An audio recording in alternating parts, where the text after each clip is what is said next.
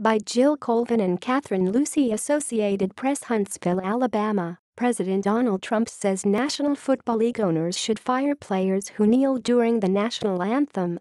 And he's encouraging spectators to walk out in protest.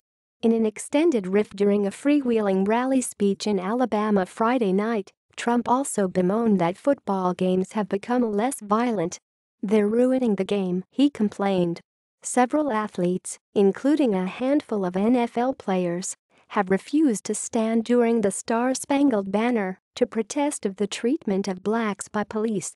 Quarterback Colin Kaepernick, who started the trend last year when he played for the San Francisco 49ers, hasn't been signed by an NFL team for this season.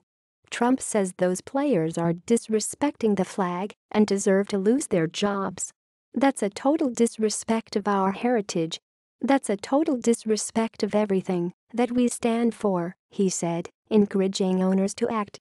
"Wouldn't you love to see one of these NFL owners, when somebody disrespects our flag, you'd say, 'Get that son of a bitch off the field right now.